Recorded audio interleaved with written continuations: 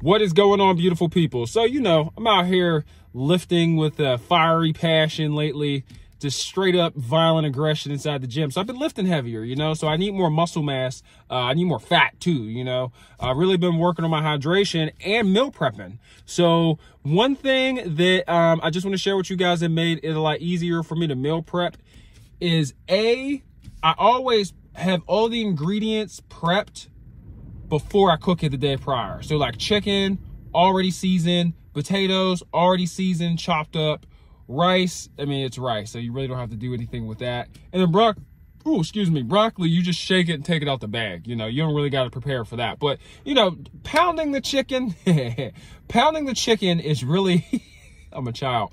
Pounding the chicken is really time consuming, and so is seasoning it. And any chopping you have to do as far as ingredients is concerned. It takes more energy, more time, and if you're like me, you lazy, it's an excuse for you not to do it, right? So I did it beforehand, that way it takes half the time, half the effort, and then I make sure also that all my dishes are done before I start. Because, you know, like you already have dishes from the day before you start meal prepping, and then you decide to meal prep. So now it's like your normal dishes on top of your meal prep dishes, and now there's just dishes everywhere. And you out here doing the dishes for like 45 minutes to an hour. This way, instead of you doing the dishes that long, you're only doing it for like 15, 20 minutes. You're only cleaning what you just used for your meal prep. Put everything in containers, put it in Ziploc baggies. I like Ziploc baggies because I could just throw them away when I'm done. Bad for the environment, I know, but I'll be long gone by the time, by the time it actually affects the planet. My son will have to deal with that. I'm just joking, you know, save the planet, be mindful, but I don't give a F. I'm gonna be honest with you. But yeah, so that's pretty much what my approach is. I'm gonna make a video on it later on. Just baked chicken, rice, broccoli, asparagus, you know, the normal crap. Even with pasta and stuff, man, just meal prep it, section it all off. Like, we got these little containers on Amazon. If anyone's interested in the containers we got, I can share the link in the description below.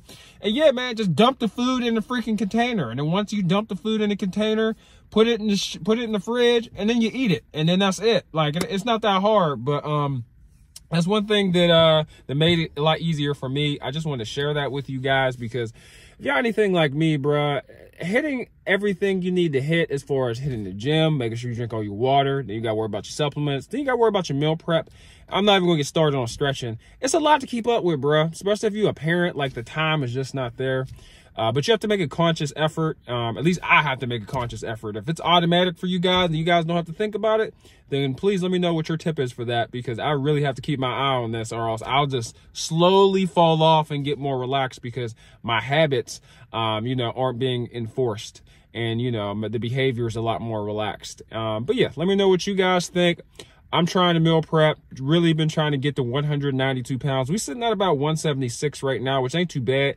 I'm just too tall. Like, there's no reason for me to be 6'1" and for me to be underneath 190, 180 to be honest with you, but really 190. But yeah, I hope you guys have a good day, man. I don't know what your goals are this year, guys. I've been using the gym just as a mental health outlet, you know. I don't go to therapy. I had the gym and pick up weight, okay? I punish my body. Hey, gotta feed the body if I'm gonna punish it like this, though. So it kind of goes hand in hand. What are some other goals I would like to have this year? I want to develop I want some IT motion as far as my IT skills, or I'm joining a trade or getting a CDL. I'm willing to sacrifice it all. Shoot, I'll stop messing with Mary Jane if I have to, you know. I don't care. I'll stop drinking. I'll cut it all off. I'm about this paper. But yeah, I definitely want to have significant progress towards the end of this year and increase my salary about 15 to 20%, which is going to be tough, but it's possible. So when there's a will, there's a way. What else would I like this year? For me to be able to work on my vehicle, that's a pretty good goal. And I also want to be a better father, but that's always the goal. You know, that'll never change. I could be like the best father ever. Like, EJ, Daddy, love you if you're watching this. But I could, like, you know, have my son go to Harvard.